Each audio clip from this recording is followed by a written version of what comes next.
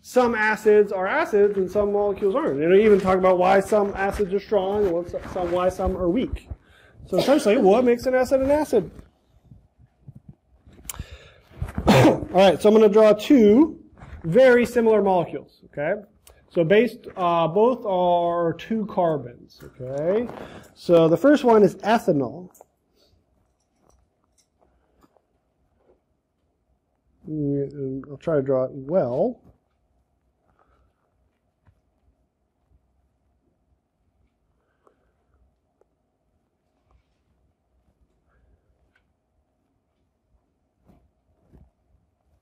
All right, so this is ethanol. And any molecule that starts out with eth has 2 carbons. Okay, that's why I'm resimilar. So just C2H6 is ethane. Add an OH on it, that's an alcohol, so we call it ethanol. If you take that 2 carbon molecule and add a carboxylic acid group to it,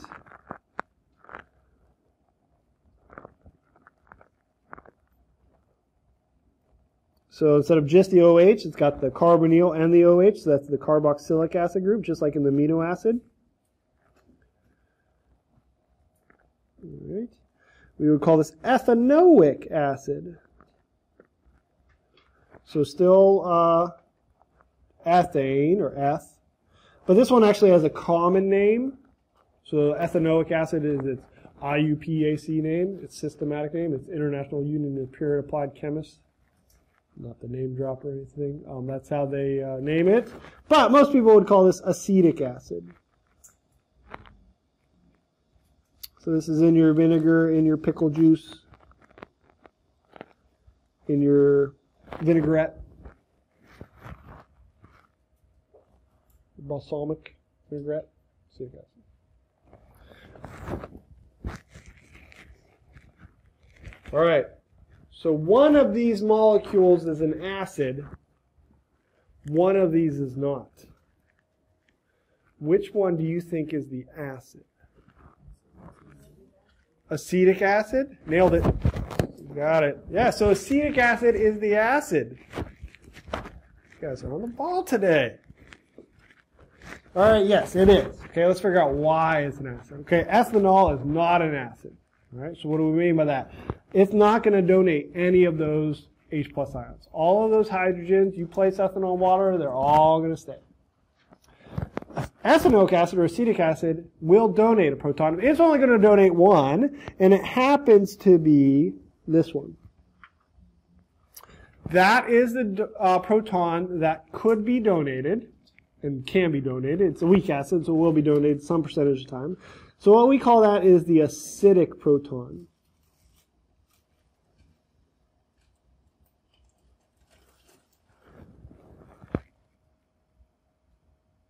None of the other H hydrogen atoms would be donated in acetic acid. All of those would stay. Okay? So they're not going to be donated.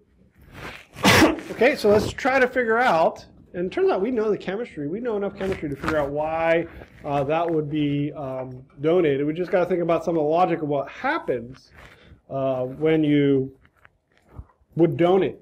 Okay? So if we're going to donate this proton, this H plus ion, somewhere else, what has to happen to this bond?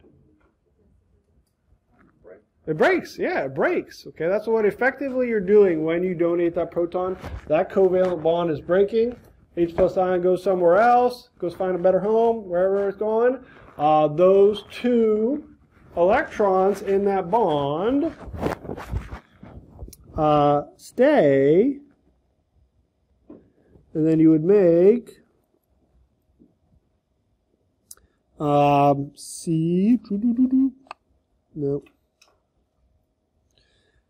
You make the acetate polyatomic ion.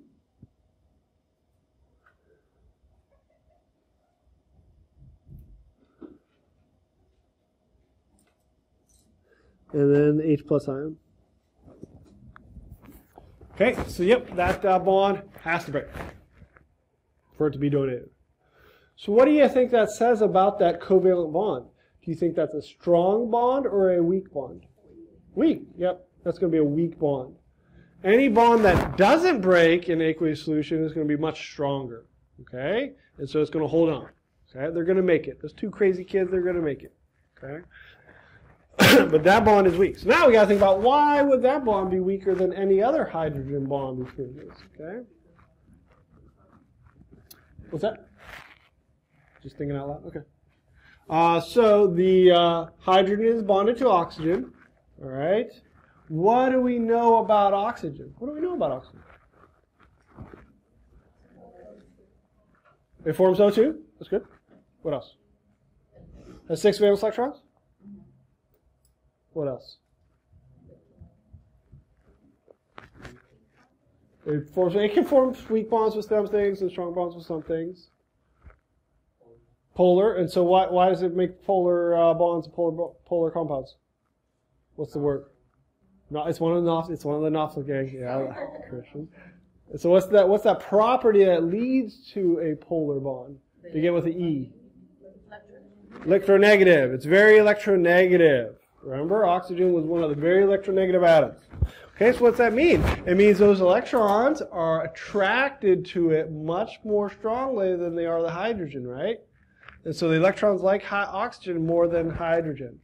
And so if those electrons are hanging out by oxygen most of the time, that's really what that bond is, the electrons, their shared attraction, actually the overlapping orbitals. And so that's what weakens that bond, okay?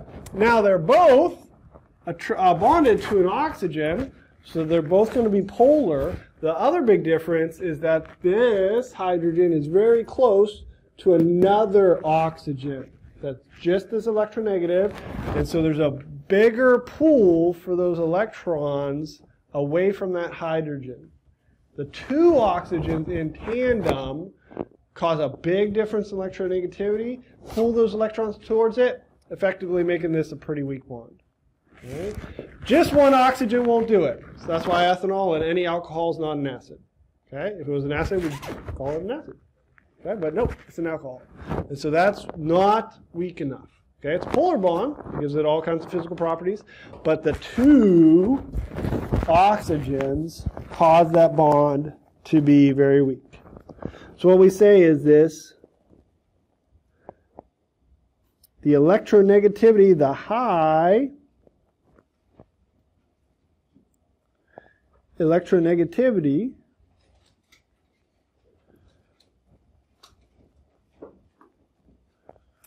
of this group pulls the electrons from the bond, making it weak.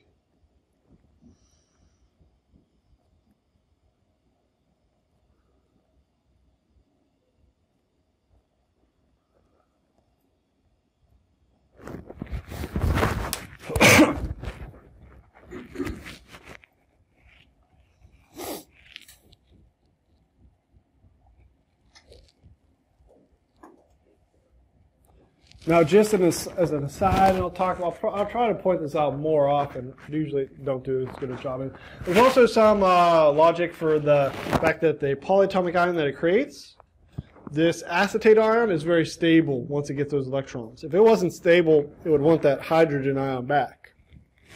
So the acetate ion is also very stable, making that possible to be donated.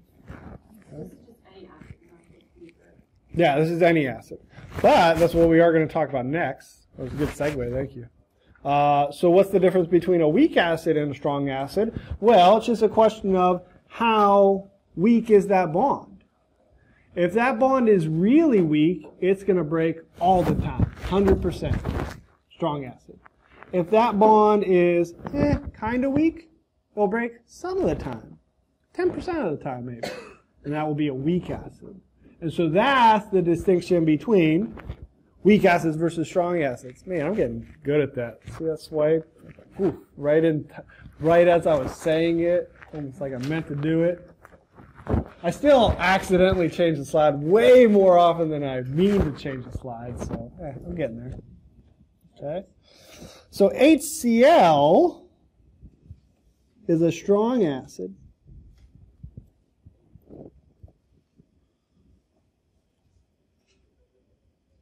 And so it ionizes 100%. We knew that.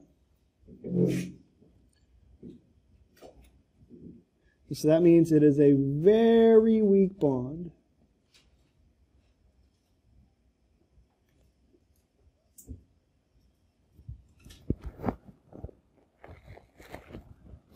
And so we could even write, change up the color, that's a lot of green.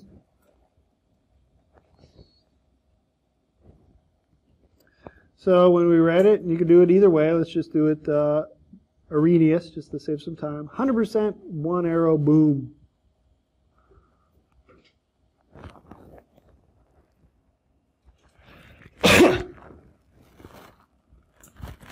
HF, our favorite weak acid, is a weak acid because its bond is only kind of weak.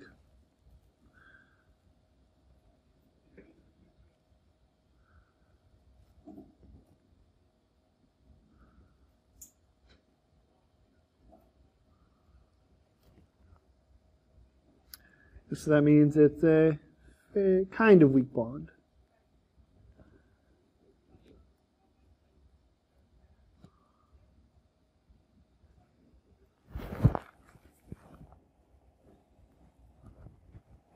And then, of course, that would set up equilibrium then, right? Because that bond, because it's not so weak it never wants to form back again, it will reform and make more HF molecules.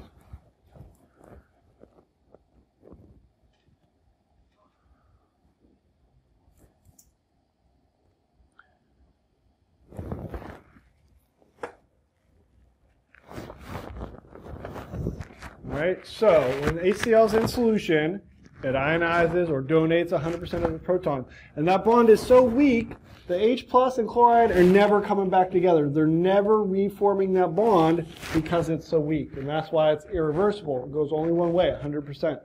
Whereas the HF bond is kind of strong. Okay, it's strong enough that when every once in a while hydrogen and fluoride will get back together, form a bond, make HF. And then, hey, it's not that strong of a bond, so every once in a while that bond breaks again and it ionizes. And then, of course, it sets up equilibrium when the rate of ionizing and reforming equal each other.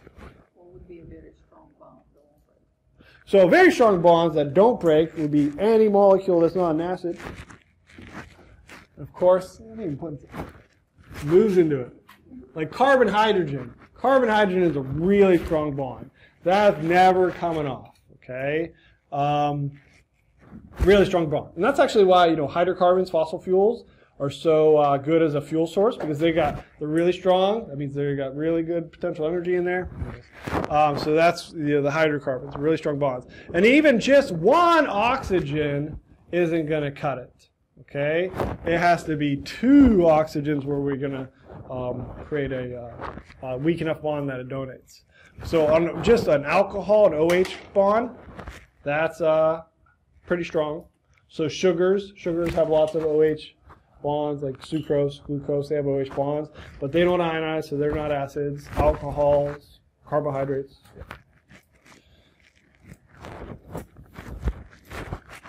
All right. So what caused that bond to be weak again? So the two oxygens here, and so we said the high electronegativity. Okay? And then, when I so coolly went to the next slide, that's another reason. The future video watchers, I'm not going to see all the cool slide transitioning I'm doing up here. Yeah. But then, when we talked about HCl and HF, we said HCl is really weak bond. HF has a somewhat stronger bond. What's The kind of not... electronegativity one is like 0.41. Yeah, so the electronegativity, what's more electronegative? Fluorine or chlorine? Fluorine. Fluorine is more electronegative. Okay? It is the most electronegative atom in the universe. You knew I was going to say that. I'm somewhat predictable. Okay? All right. So yeah, fluorine is more electronegative, but it's going to make a weak acid. So obviously, it's not just about electronegativity. Right? Electronegativity is a big, decider if we're going to be a weak bond. But then there are also just other physical properties of the bond itself that can determine it, which I guess I'll talk about now. I thought I was going to do that on the next slide. All right. It has to do with the orbital overlap of the two atoms. Okay, that's what the covalent bond is, right? Orbitals overlap. They share the electrons in those orbitals, and then they count for both, so they get the octet or the duet. All right. So let's think about what electrons are being shared. All right. So hydrogen has one electron. We decided. What orbital is that one electron in? The S. And what energy level?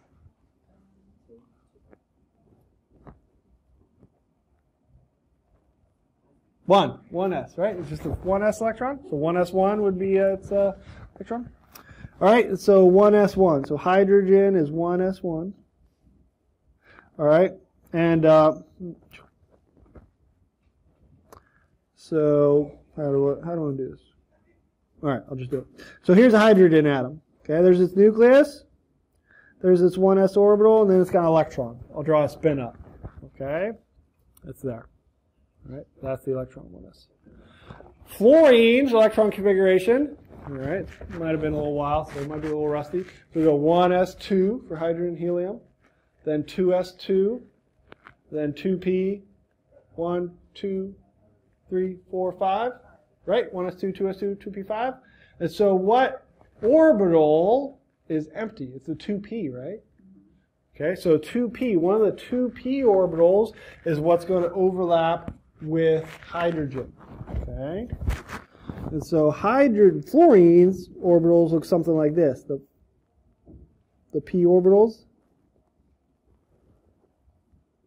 Remember the p orbitals? All right, and let's say that's spin down. Okay, so that's the bond between HF, overlapping of the 1s orbital and the 2p orbital for fluorine. Okay. Now let's draw HCl. Hydrogen's still going to be the same, 1s. So no difference there, except for when we redraw it. Nucleus, 1s orbital, electron in it. What orbital is going to overlap with hydrogen for an HCl bond? Okay. 3p. So it'll be 1s2, 2s2, 2p6, all filled up. 3s2, 3p5. So it's the 3p that needs an extra electron. So it's 3p. Who remembers, this is reaching back, okay, what would be the difference between a 2p orbital and a 3p orbital?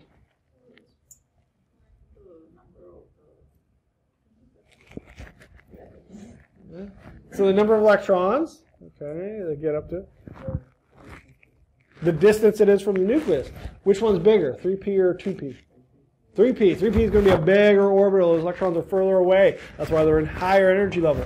So turns out that the 2p and the 1s orbital are very close in size. Okay? That's why I draw them very close in size. The 3p is much bigger, so it's like, goes off the screen. And that's its right. And then here's its other. So the 3p 1s orbital overlap is not very good. Okay? The 1s 2p orbital is like, fits like a glove. Okay? Very close in size, so they overlap very well. And so, what do you think that does to its bond strength? It makes it a stronger bond. So 1s2p happens to be just a really good, strong bond because it's very good orbital overlap. The 1s and the 3p, a lot poorer overlap, so a weaker bond. Okay? And so even though fluorine is the most electronegative atom in the universe, including Pluto, can't kick Pluto out of the universe, okay? It's a stronger bond and making it a weak acid. Okay? Because of that good overlap. Okay? Okay, the rest of the halogens, starting with HCl, the rest of them are going to be strong acids, really weak bond, because even past the chlorine it gets worse and worse. Bromine, even bigger, 4p. Iodine, 5p, even bigger orbitals, so less overlap. And so that's weakens that bond.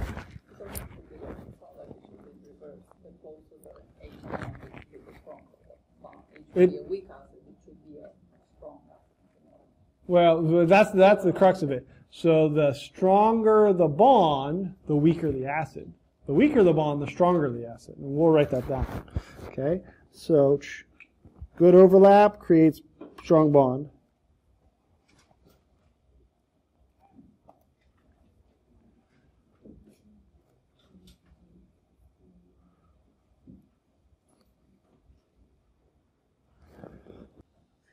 So poor overlap